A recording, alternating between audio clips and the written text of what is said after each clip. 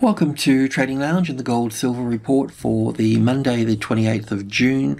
And look, we've had a big fall here and we're trying to catch dropping knives, sharp knives, so that's always dangerous. All I can say at this point, as I mentioned last time we spoke, is that if we get a tested support on the 1800, we can go long.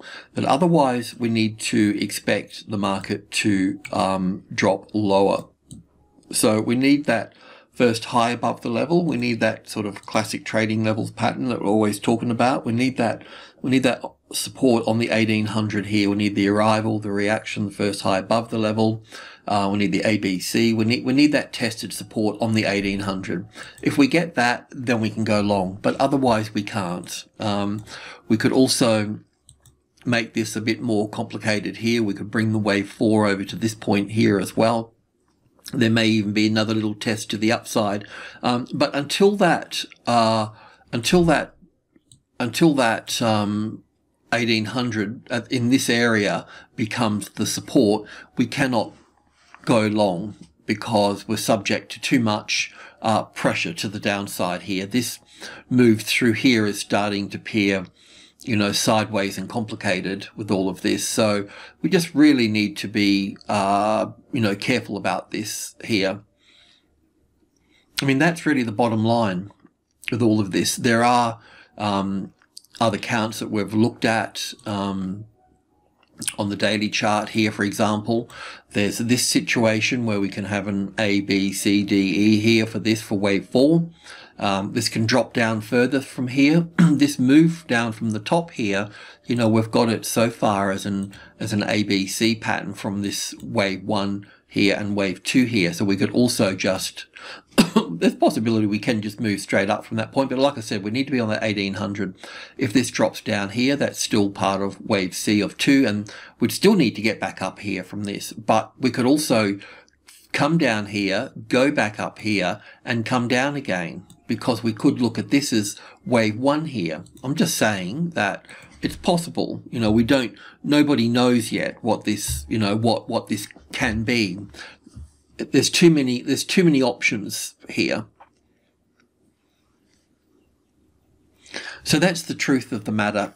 So in very simple terms, we really need that 1800 before we can go long in gold, and also gold stocks as well. I'm already long in gold stocks, but yeah, I still need, I'm okay to play the longer game in that. It's only a small amount, but yeah. We just got to see how we go here. We knew that we're going to get some sort of support in the 50, in the 60% range here, and we're getting that.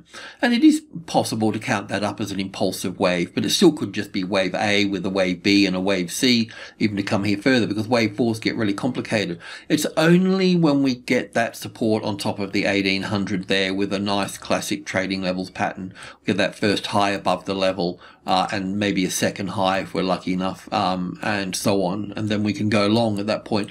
But until we got that, we're at risk. So, catching these knives might, it's dangerous. So, yeah, so this can easily drop further and further down than we think as well. And because this was never really resolved here, I know different people are quite confident in the way that they've counted it. But we can see that, it could be an A and a B and a C wave up here for the, larger B wave. So there's different ways to count this. If you include that, it will become hindsight. If this dropped down through here, for instance, well, then everybody would change their labeling to an A and a B and a C wave up here. Do you know what I mean? So, and that was the low there. So there's different ways to look at all this. And I know that you're not going to be happy with this video, but my job is to keep you safe and get you in on the trend, and I'm saying, well, it's just not possible. The first bus stop that we can get on the bus at is at the 1800 here, and we need that as support, and we just don't have that. And this is the same with silver as well. Let's just find silver, with its low down here as well. Now, there's a good case that, we could even just have another little low down here, but until we get on that 2650, we can't go long, because this, maybe the B wave, maybe this I mean, I've got it as an A wave. I've got it as an A wave here, and then an A and a B and a C wave here. It's quite fitting because we got that 3-wave move there. But what about if that was actually, you know, supposed to be 5 waves here in some way or another? So that's 1 and 2 here, and 3 here, and 4 here, and down for 5 here. It's not like this is, you know, this is not, this move that we've got here is not sitting very nicely, really, as an impulse wave. At this point, this can easily just drop from here, you know, from this area up here, and drop down to the next level before bouncing. Which is where we'd have to pick it up at that point as well. So for this to be a 1 and 2 here, it's a little bit sort of drawn out, a bit long and a bit big. It's okay, but I'm just saying. I mean, the other count that we had back here somewhere, I don't know where that is now. Let's just go back and have a look. Yeah, this one here. You know, I've always liked this one here being the A wave here, forgetting about this top here because I think that's all in the same channel here. So an A and a B and a C for the A wave, a B wave and a C wave for the B wave, and then down here for wave 4. Why isn't that moving? Yeah, down here for this.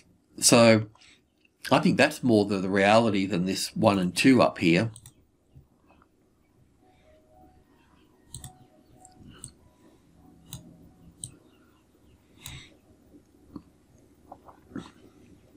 This is what I, you know, it's more like this, I think. But we'll give it a chance. You know, for this to be true, it would need to have this, it would need to have the $25 mark here as the resistance. So we're going to, that will take a while as well. So there'll be a bounce off that, and then it would come through, and then we may even do a couple of little ziggy zags here before breaking, you know, breaking the low and coming down into this low. Not that it doesn't have to come way down here for this, because the B wave worked so high here towards these old highs here. That means that when it comes down here, it's going to be very close to these wave A's here. So it's not going to be, it's not going to be a deep correction. It just means that it drops here, and then we pick it up from here, and we need to move on from that point. That's all.